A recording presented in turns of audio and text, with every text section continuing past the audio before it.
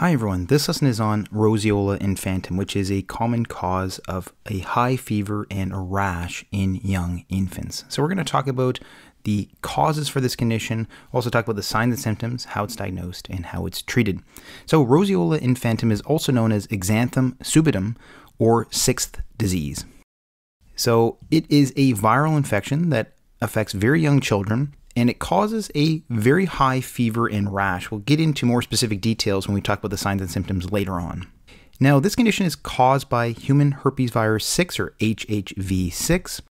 So human herpesvirus 6 is a double-stranded DNA virus, and there are actually two variants of this virus, HHV6A and 6B.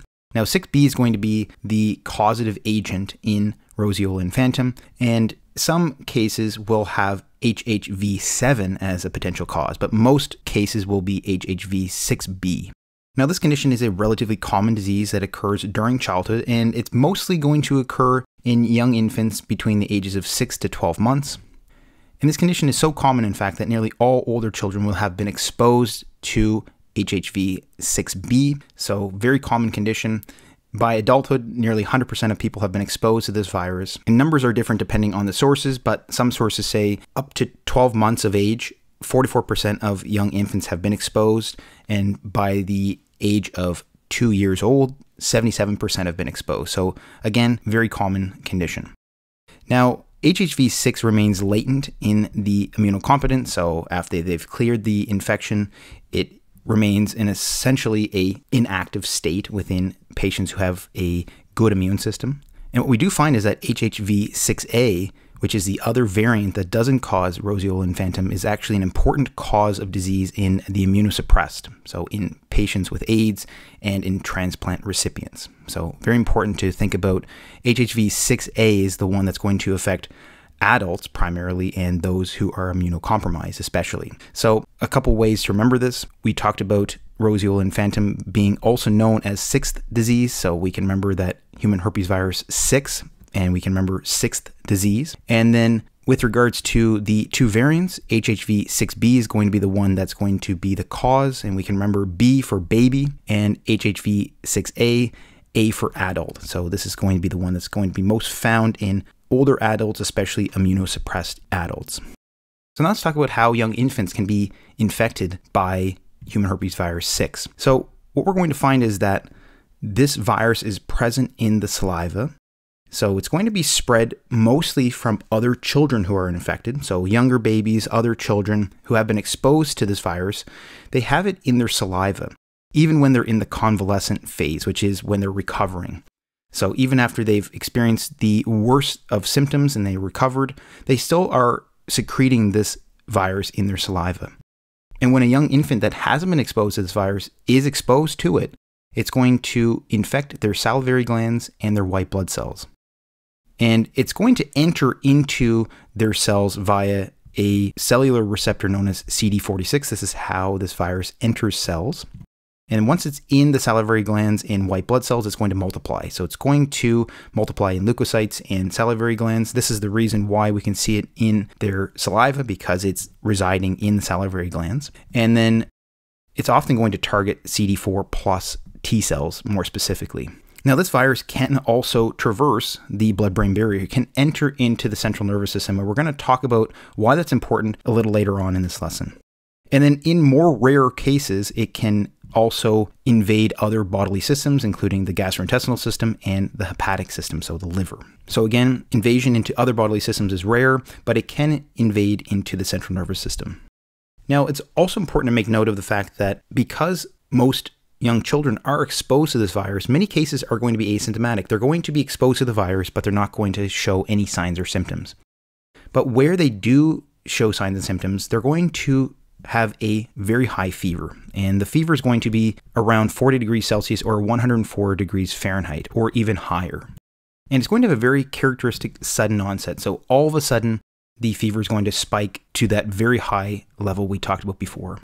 And because of this very high fever, some patients may have a febrile seizure. So febrile means fever, so it's going to be a seizure due to that very high fever. And this occurs in roughly 15% of patients. And this is also related to the fact that this virus can enter into the central nervous system. So this is the reason why we can see very high fevers and febrile seizures in a minority of patients. And in fact, HHV6 is actually a very important cause of febrile seizures in young infants. Approximately 10 to 45% of febrile seizures are going to be caused by HHV6 infections. And this fever is going to last for roughly 3 days. It may last for up to 5 days, but typically it's going to last around 3 days. And then what's going to happen is there's going to be a rapid defervescence. Defervescence means that the fever essentially drops very quickly. So the temperature is going to be very high, and then all of a sudden it's going to rapidly drop back to normal range. And then right after that rapid defervescence, a morbilliform rash is going to occur. So a rash is going to look like this. So it's going to be spread throughout the trunk and the face. And this is where we get the term Exanthem subitum. So exanthem is actually the term for a skin manifestation, generally a rash that occurs on the body. And subitum means suddenly. So it's going to be a sudden onset of a rash. Again, this is going to occur post-fever, so after the fever. And the rash can be generalized. It can occur on the trunk and the face, so on the chest, belly, back, and on the face. It's going to be maculopapular, so it's going to be a mixture of macules and papules. So macules are going to be flat, papules are going to be raised, but they're going to be smaller, and they're going to be roughly 1 to 5 millimeters in diameter.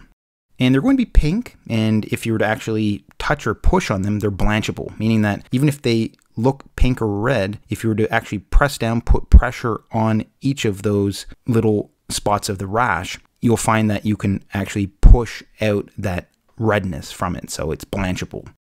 It's also going to be non-pruritic, so it's not itchy. And the rash itself can last for 2 days. So usually 2 days, but in some cases it only may last for 1 day.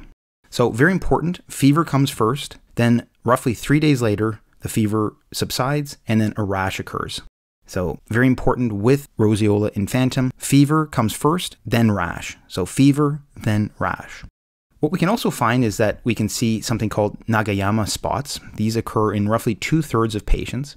So Nagayama spots are what we would call the enanthem. So enanthem is any dermatological manifestations that occur internally, so things that we can't generally see on the outside. So this is what we're going to see in the mouth or the oral cavity. And it's going to be erythematous papules. So erythematous meaning reddened papules are, again, these little raised skin lesions less than 10 millimeters in diameter by definition. They occur on the soft palate. So if you're to look inside the mouth, this is the soft palate here. And they also occur at the base of the uvula. The uvula is this thing that hangs down in the back of the throat. So it's going to be at the base of the uvula. So the soft palate and uvula may have these little spots or these erythematous papules. And again, these occur in roughly 2/3 of patients with Roseola Infantum. These are also known as uvulopalato-glossal spots. And other signs and symptoms that can occur include malaise, so the little infant's going to generally feel very unwell, lymphadenopathy, so swollen tender lymph nodes, irritability, conjunctivitis, so an inflammation of the conjunctiva of the eye, diarrhea, sore throat, and otitis is also a possibility, so this can be a middle ear infection. And then there are possible complications. We talked about, in some rare cases, the virus invading other bodily systems and causing a clinically significant manifestation in those bodily systems. So some of the potential complications can include gastroenteritis, hepatitis, or an inflammation of the liver, and hepatosplenomegaly, which is an enlargement of the liver and the spleen. And again, these complications are going to be very rare, but they can occur in little infants who are themselves immunosuppressed. So if they have a poor immune system functioning, they may be more susceptible to these potential complications. Let's talk about how clinicians diagnose and treat Roseola Infantum. So the diagnosis is going to be a clinical diagnosis. So looking at the history and physical examination, especially if you see a little infant 6 to 12 months of age, they have this very high fever that occurs suddenly, 40 degrees Celsius or 104 degrees Fahrenheit, and then it lasts for 3 days, where they don't generally have many other symptoms. They might just have the fever and maybe some other vague symptoms we talked about before. And then 3 days later, that fever suddenly subsides, and then they have this sudden onset of a rash. That is often enough to make this diagnosis.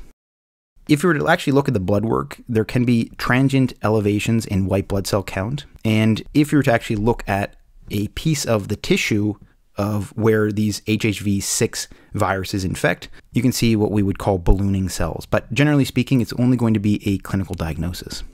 Now, how do clinicians treat this condition? So this is going to be a self-limiting condition. And because it's a viral condition, there are no specific treatments for it.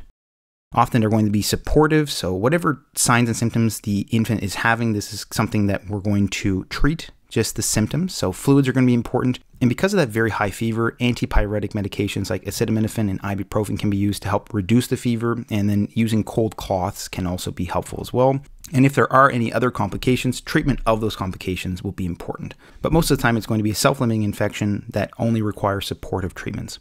Please check out my lesson on Kawasaki fever and also on placenta previa. And if you found this lesson helpful, please like and subscribe for more lessons like this one. Thanks so much for watching, and hope to see you next time.